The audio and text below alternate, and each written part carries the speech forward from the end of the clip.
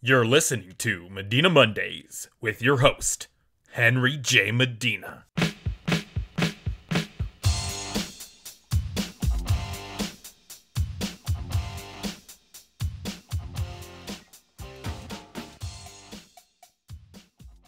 We did it. My name is Henry J. Medina. Thank you so much for that intro, Matt. That's my buddy, Matthew Herrera. You guys can follow him on Twitter at LASX_P.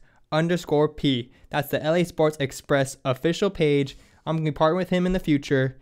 Keep that name in mind. So, like I said, my name is Henry J. Medina.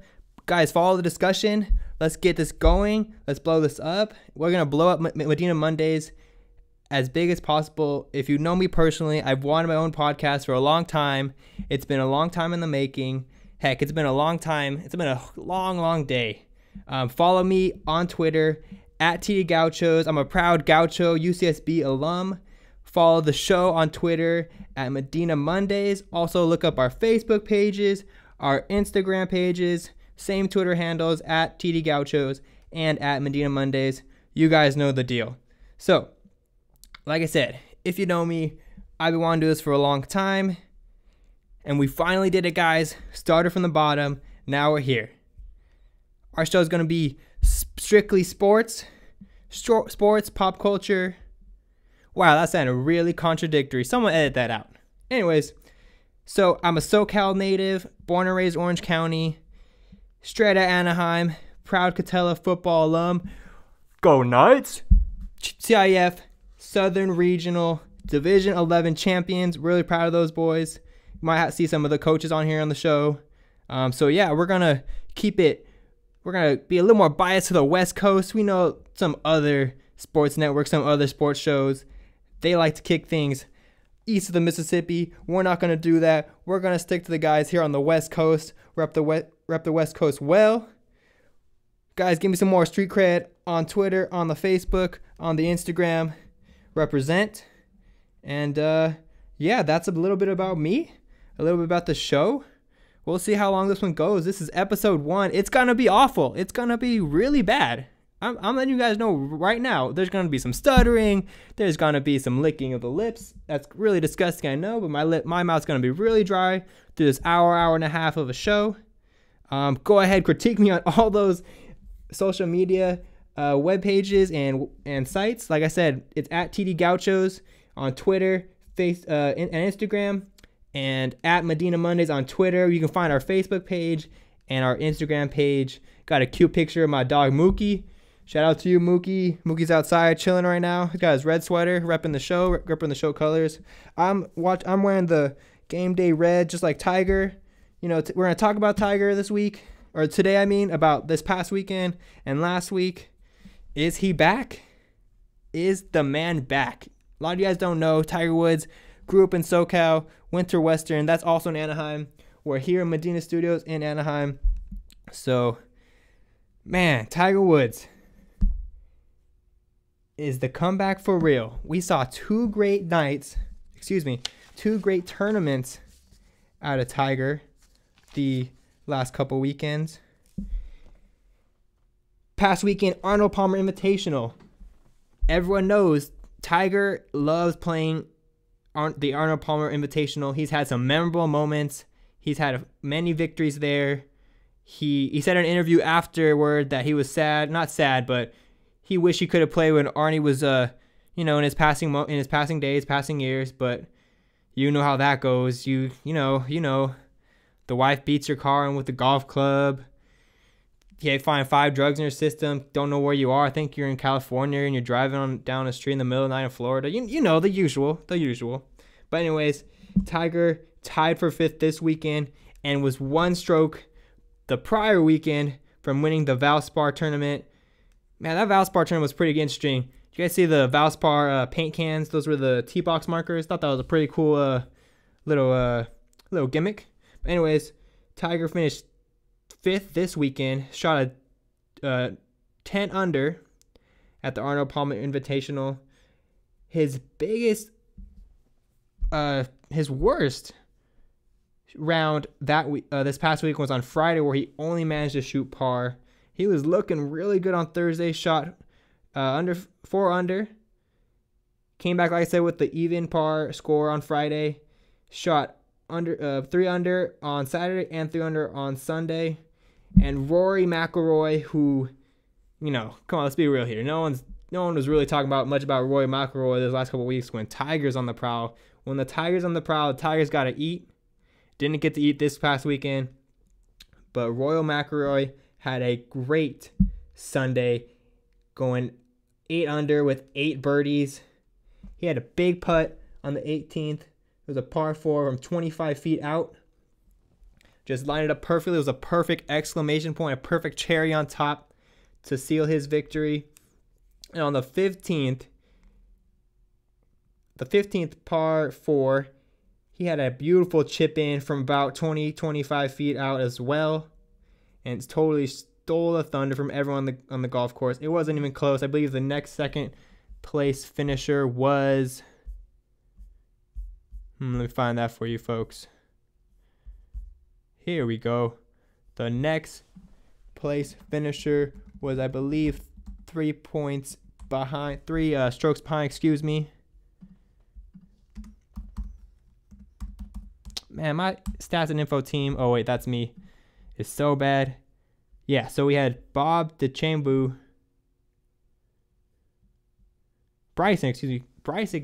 DeChambeau only shot 5 under on the day. So Roy, on that big Sunday, huge Sunday, 8 under on the day, took the purse home that weekend. And let's get back to this Valspar tournament. Tiger hit a 9 under at the par 71 Valspar Classic. Shot 1 under on Thursday, 3 under on Friday, 4 under on Saturday, and a 1 under on Sunday. 1 stroke shy. Just didn't hit enough putts. His putting hasn't been where it's been in the past. Putting is a very mental part of the game. And with so much in Tiger's life right now, it's not, makes sense why it's not back into form. But it's great to see Tiger finishing tournaments. He's really what made golf the last 20, 25 years what it is. That's crazy to think that Tiger was winning tournaments when I was 5 years old, 1999, 1998. No, excuse me, 97 is when Tiger Woods started, who's on the prowl, doing crazy things on the golf course, doing things on the golf course no one's ever seen before, and in dramatic fashion. And that's why people talk about Tiger Woods. I didn't like the haters this weekend talking about, there's other people interesting in golf to watch. And my response is that, like who? No one cares that much about Rory McIlroy. Let's all be real. Anybody has an opinion or knows the name Tigre Woods. But let's recap the controversy. The last tour victory Tiger Woods was in 2013. He had a terrible 2014 and 2015 due to injury. He took 2016 off because of that same back injury and had to be carted off.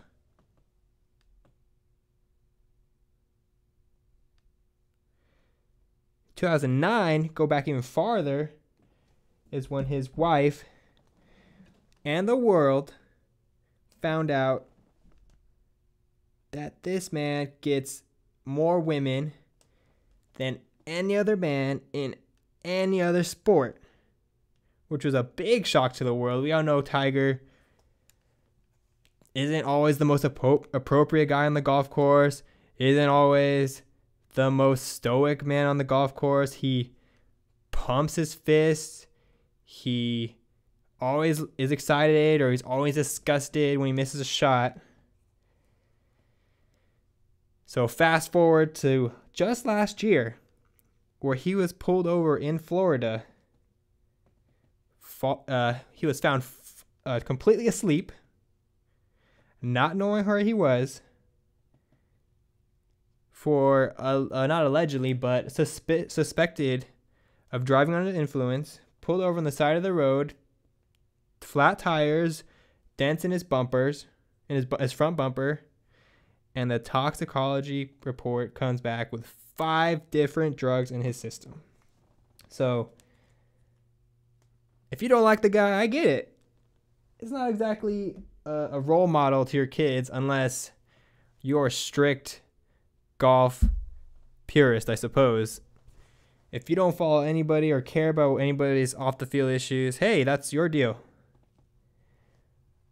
And, you know, I don't know if I'd fall in that category, but I have always been impressed with what Tiger Woods has been able to do with a club and a little white golf ball.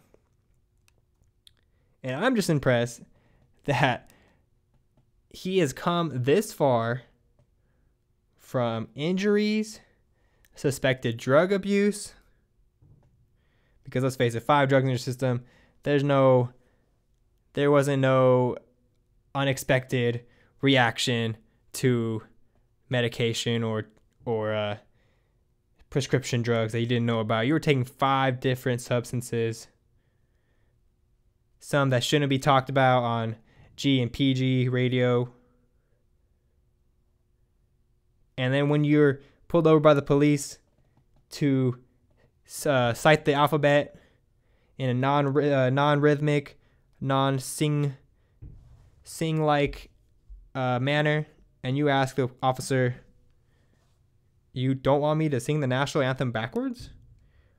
You know your mind is gone. So I'm just impressed that Tiger Woods is back in tournaments, finishing strong, and the Masters only 2.5 weeks away. First week of April, Tiger Woods looks like he is set to make his major debut, and let's see if he can pull out another victory. If he doesn't win this next week, I'm not sure if he's playing this weekend, the next tournament, but if he wins the Masters, that'll be his 80th tour win and be a huge milestone for him. He's been stuck at 79 for a long time, for over 5 years, and I'm sure he's looking forward to picking up number 80.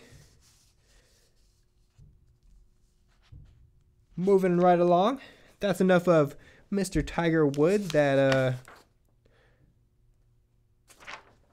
local golfing legend. Yes, he's a local if you're from Anaheim, from the LA area, from the Orange County scene.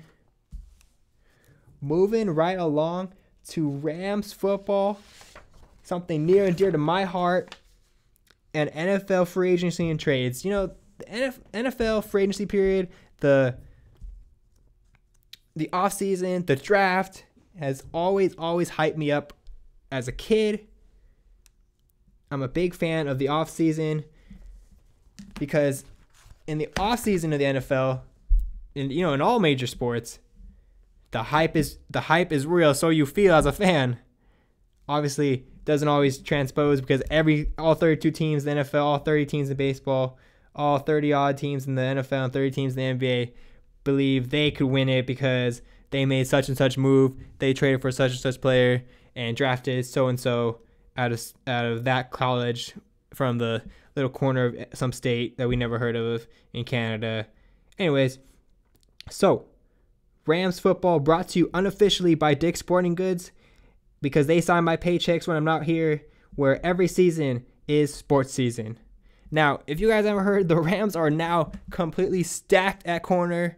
They have more quality corners than a suburban development. Man, they got Keep to Leave from the Broncos, Marcus Peters from the Chiefs, and they just signed Sam Shields, who was recovering from a head injury, a concussion, and headaches injury he was suffering from last year. The Rams franchised LaMarcus Joyner, and so that means Trumaine Johnson, their main number one lockdown corner, has walked. He signed a 5-year, $725 million contract with the Jets.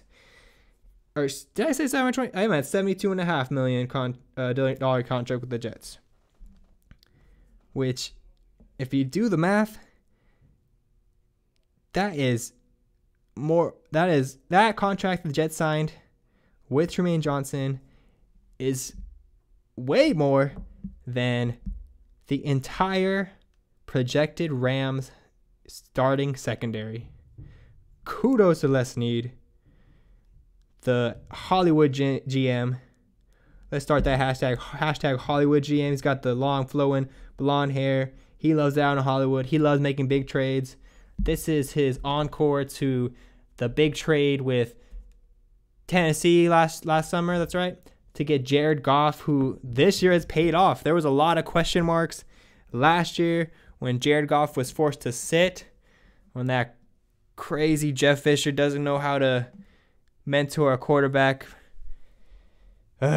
What's the opposite of a guru? Whatever the opposite of a guru, that's Jeff Fisher. He's a quarterback, opposite of a guru. I guess a quarterback squelcher, a quarterback. I don't know. But that man does not know how to coach quarterbacks. He just sucks the talent out of quarterbacks. Imagine what Steve McNair could have been with a good quarterback coach, a good quarterback system, a great offensive coordinator. But no, he got stuck with Jeff Fisher, the king of 8-8, the king of mediocrity, the king of let's run the ball on 1st and 10, 2nd and 10, 3rd and 10. Let's not be exciting on offense. Let's just have an exciting punter. So give the defense good field position so that people can think I'm a good defensive head coach, defensive head coordinator. No, none of that no more. The Rams had a great year on offense, led the league in points per game, had the team with the reigning offensive MVP and Todd Gurley, defensive MVP and Aaron Donald, and coach of the year Sean McVay. The future is bright. I don't know how you don't win a Super Bowl or make a Super Bowl appearance when you have the best player on offense, the best player on defense, and the best coach on the sidelines, according to the media, according to the voters. But the future is bright nonetheless.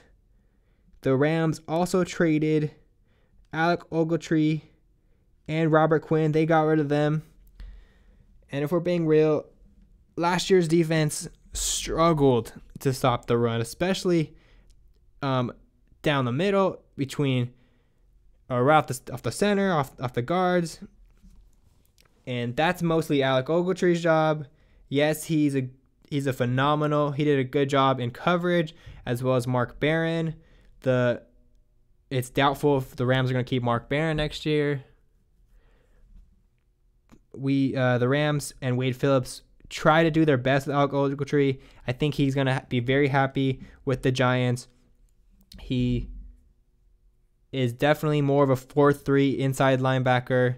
He actually, started his career as a weak side outside linebacker, and so he's wasn't the best of fits in the Wade Phillips hybrid 3-4 system, and neither is Robert Quinn. Robert Quinn is a long defensive end. He is not an outside linebacker.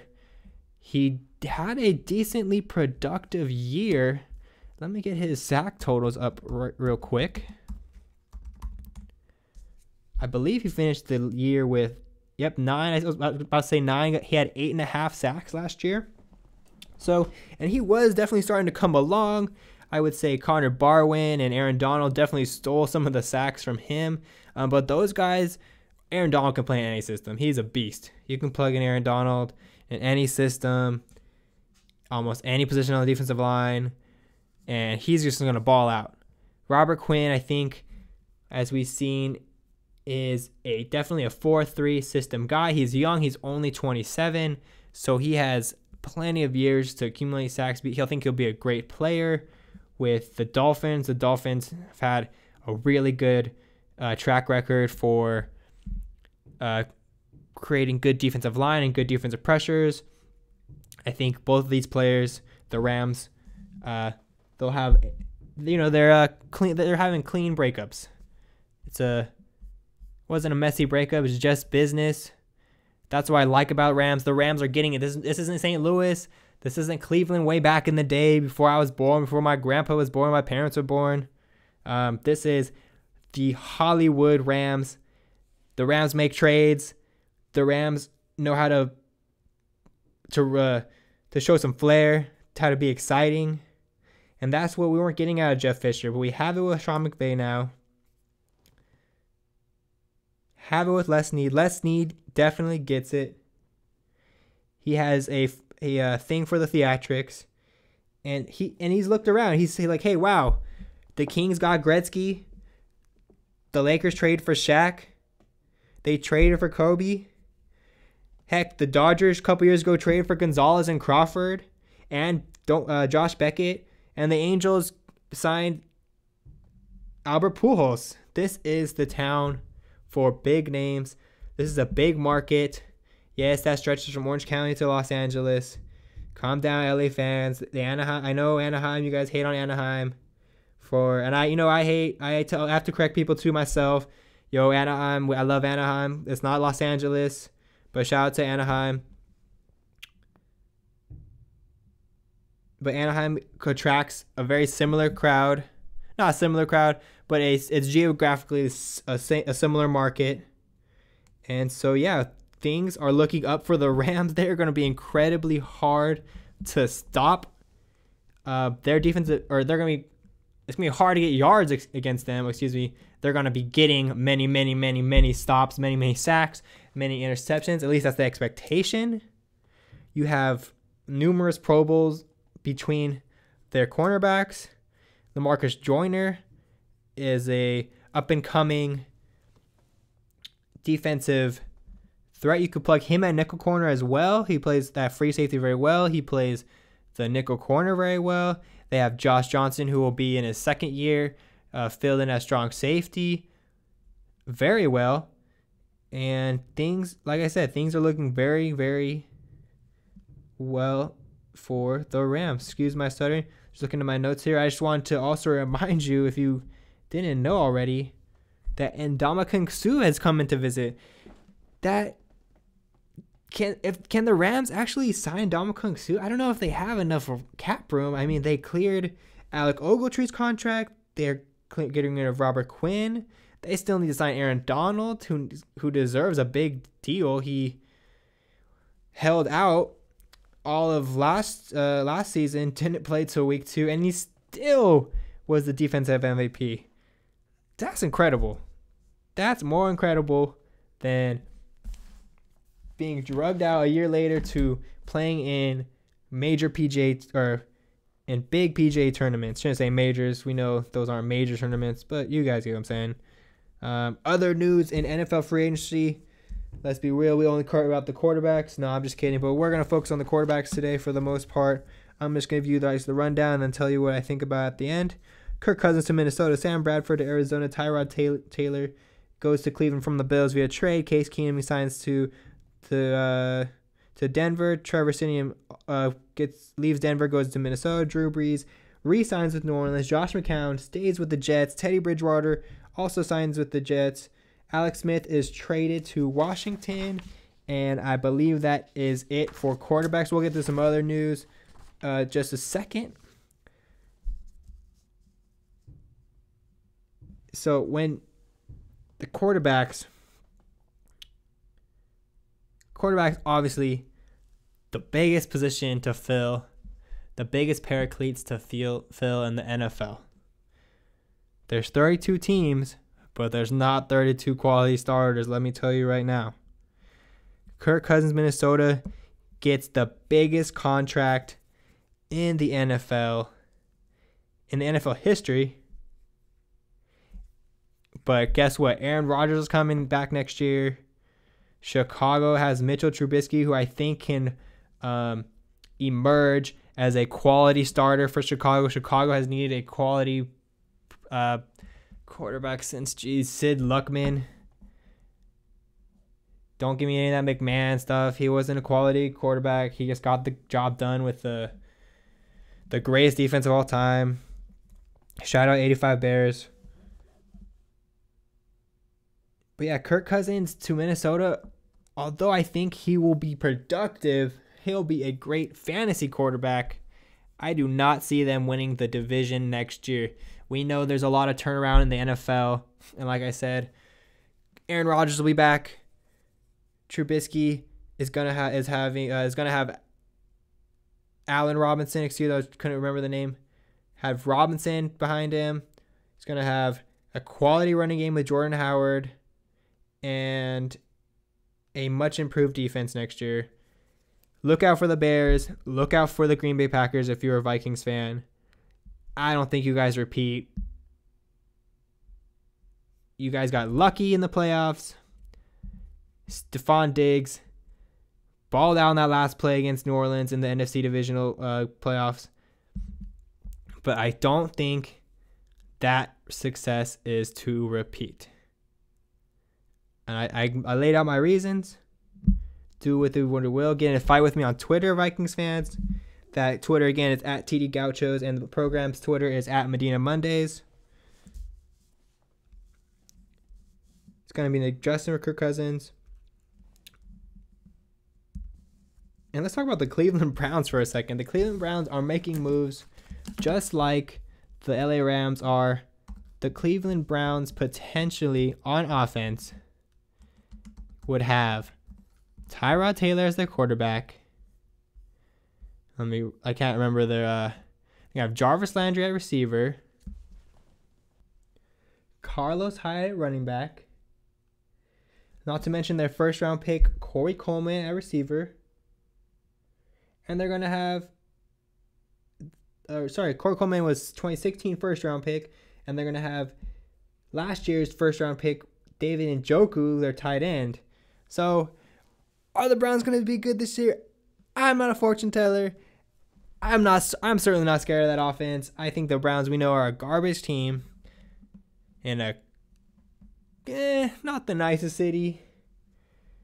Heck, even LeBron wants to leave Cleveland. Let's be real. So, that's my phone blowing up. Someone edit that out. Anyways, so I'm not afraid of this new Cleveland offense. They're still going to need a quarterback of the future. Don't let anyone tell you different. They're taking a quarterback number one. If I was Cleveland, I'd take Sam Darnold. I'm not a huge Sam Darnold fan. I think he's the best quarterback in the draft. He certainly has the body. He has the same body as these other big AFC North quarterbacks. He's like a tinier Ben Roethlisberger. He has playmaker potential. He does throw some interceptions, but he is a playmaker, and I think he could be a quality starter in the NFL. Drew Brees re-signing with New Orleans, recap that, was huge. Took a big discount. I think he took a discount to stay with New Orleans. He had other offers, but New Orleans he's had success in New Orleans. The clock is ticking on him. 6-foot quarterbacks, 37 and up. That's not your bread and butter. But I think if anyone can succeed in this league at that height, at that age, it's Drew Brees. He's thrown for 4,000 yards in. I can't even remember the last time he didn't throw for 4,000 yards in a season. Yeah, I have all these pauses, guys. I told you it was gonna be a garbage first podcast. I can't even say podcast right.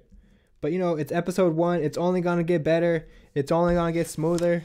The stats and info team is only gonna get better. Other teams in rebuild mode: the Seattle Seahawks, the Rams' number one enemy, their arch enemies of the Pacific Northwest, made plenty of moves. Man, you would have thought they were the Cleveland Cavaliers from the trade deadline. All the moves they were making. They got rid of Michael Bennett, Richard Sherman, Cam Chancellor, and Cliff Averill. All major names, all major contributors in the Legion of Boom. Their defense is going to need a lot of help next year, losing their number one corner, number one strong safety, and their two best edge rushers and pass rushers. I will say that if you haven't watched a lot of Seattle games, if you're not a Rams fan, if you don't watch a lot of NFC West games, that Frank Clark, the backup defensive end. I think that kid can play. I think he's projected right now to take over the starting role for Cliff Averill, who, if you didn't know, replaced Chris Clemens a long time ago before that. So Frank Clark is long. He's long. He fits that hybrid defensive end position that Seattle likes to play with. And last year he had 9 sacks. The year before, 10 sacks.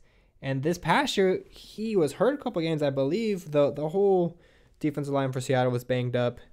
So it was actually pretty impressive to see the kind of pressure Frank Clark, such a generic name, sounds completely made up. But anyways, 9 sacks in limited action is pretty good for the NFL.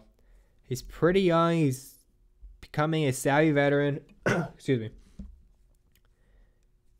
And I think he can fill some gaps on that defensive line.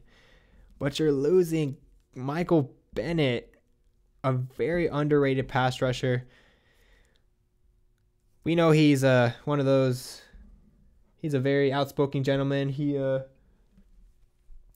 believes in his causes, as well as Richard Sherman.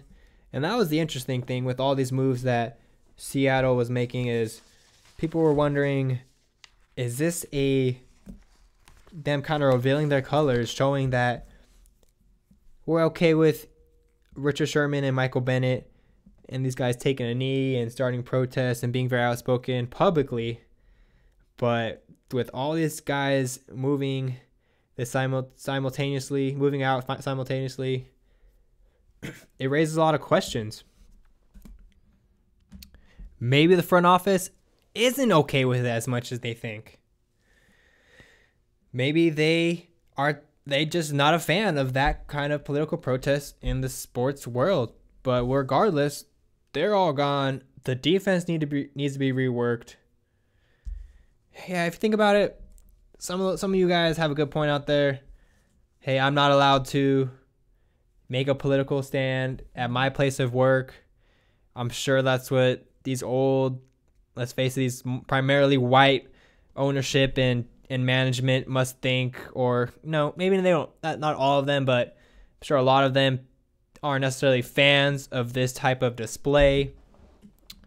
So, but who knows? I guess we won't know until the 30 for 30 comes out, what happened to Legion of Boom. You know, it'll be about one big Super Bowl victory, a down to the finish, absolutely nuts Super Bowl loss. And I guess we won't know till years later. So, yeah. Breaking news today, Jets they moved 3 spots up, acquired the number 3 pick for the number 6, and gave up their number 6, the 37th pick, and the 49th pick to the Indianapolis Colts. That's a first and 2 second-round picks. Now, that's a lot to move up only 3 spots, in my opinion. I think a lot of people, a lot of sports people, a lot of sports writers and so-called experts probably agree with me that that's a hefty price for 3 picks.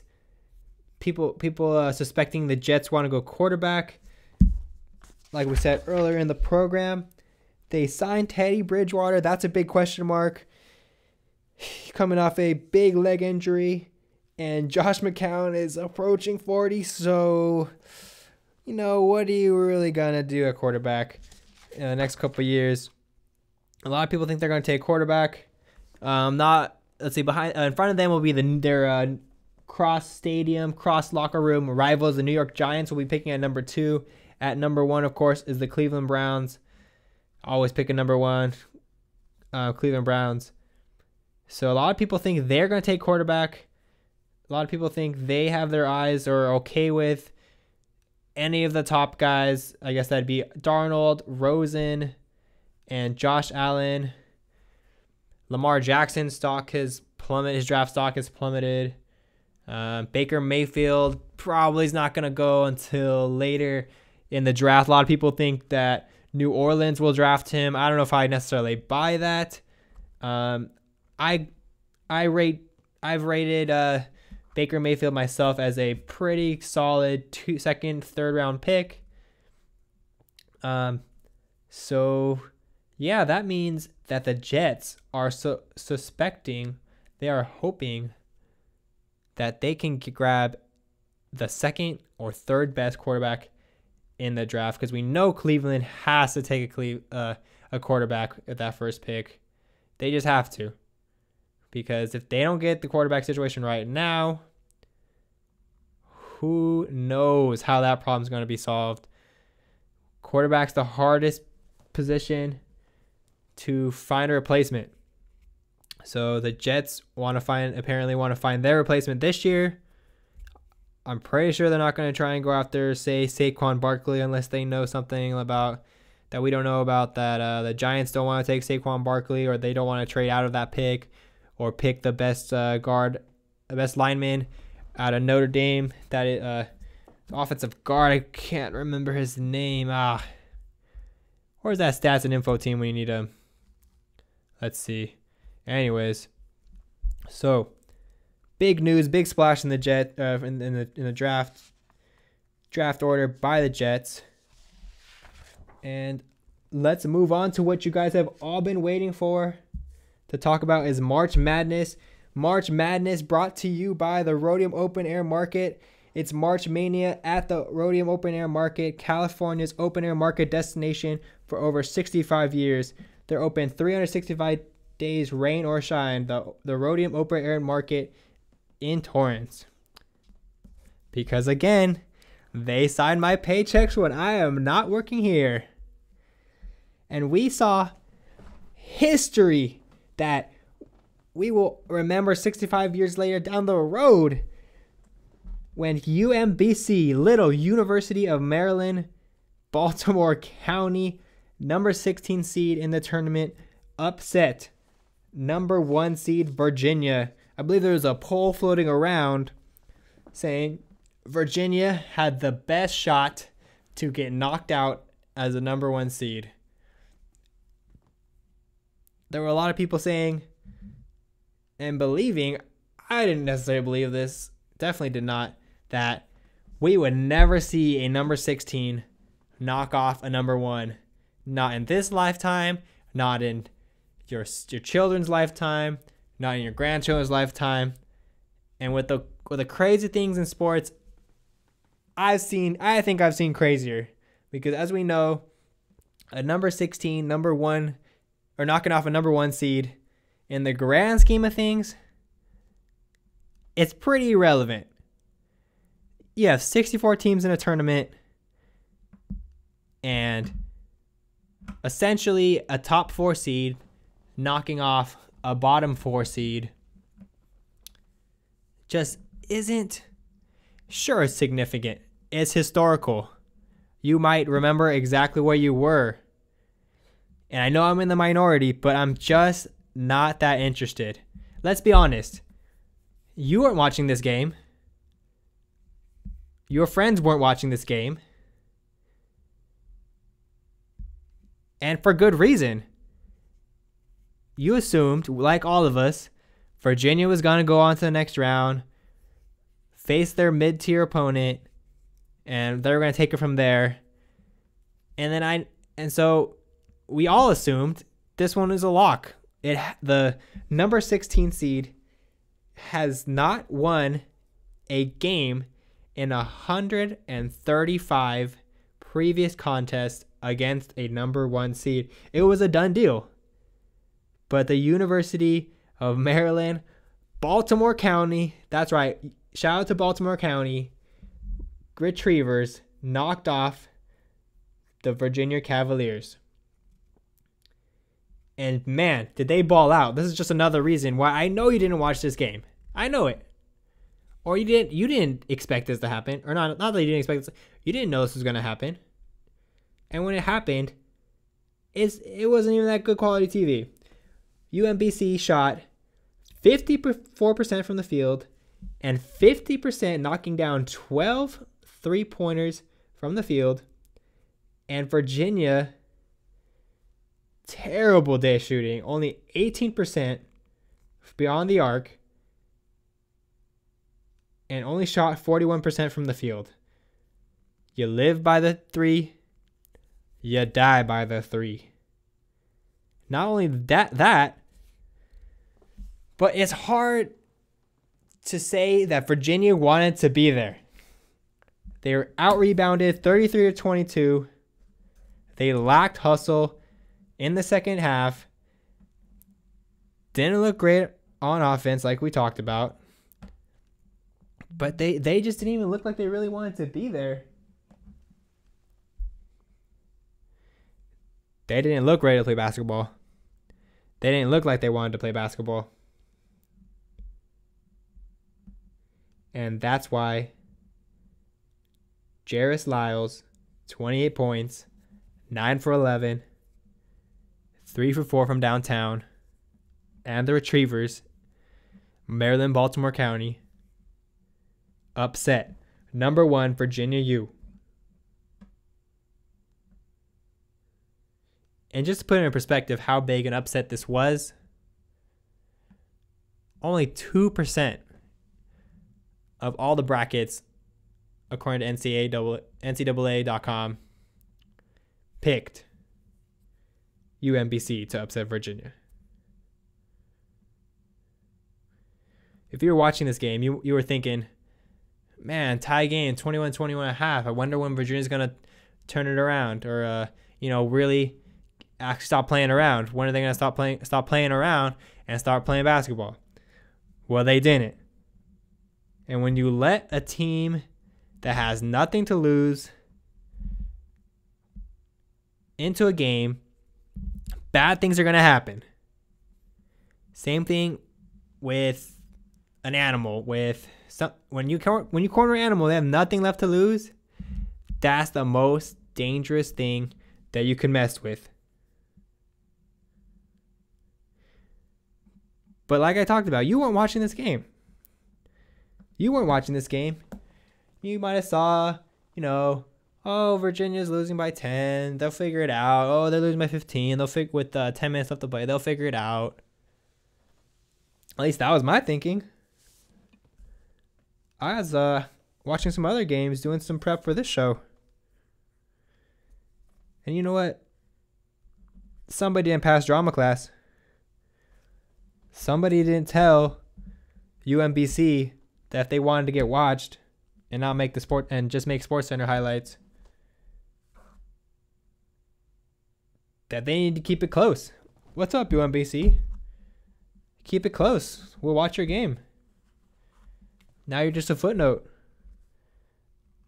How UMBC absolutely destroyed Virginia.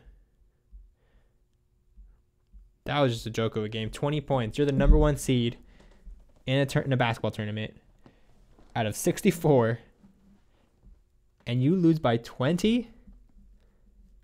By 20. Frankly ridiculous. But anyways, enough of all that. There were plenty of other good games in the tournament. It's March Madness after all. We had Syracuse beating TCU and Michigan State as a number 11 seed. They are tied for the lowest seed remaining with the Loyola University Chicago,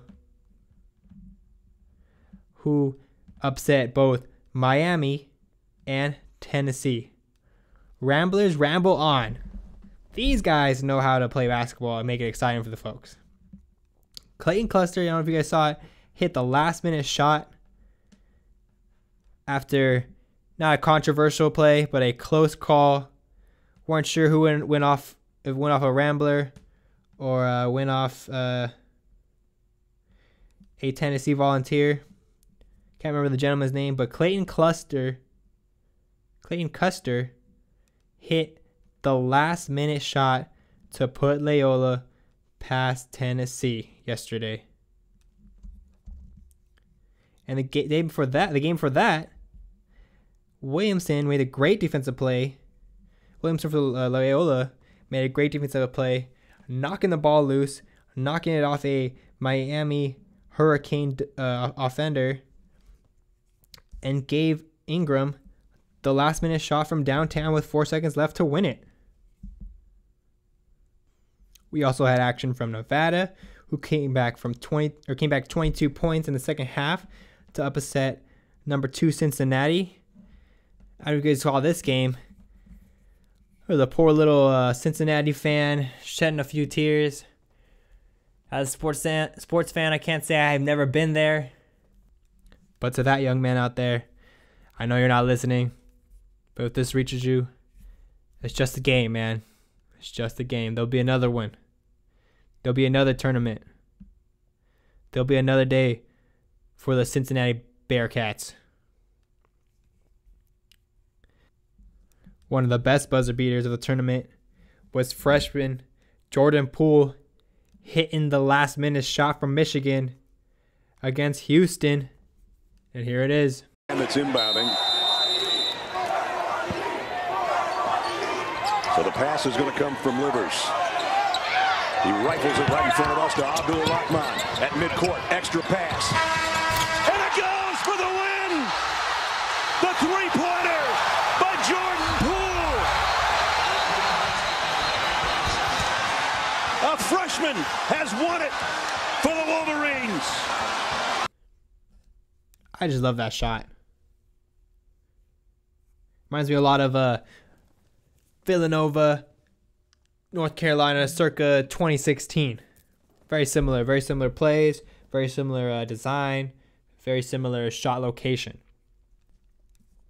Looking ahead to the Sweet 16, a couple of the games I'll be really interested in taking a peek, checking the scores, will be number 11, Loyola versus Nevada.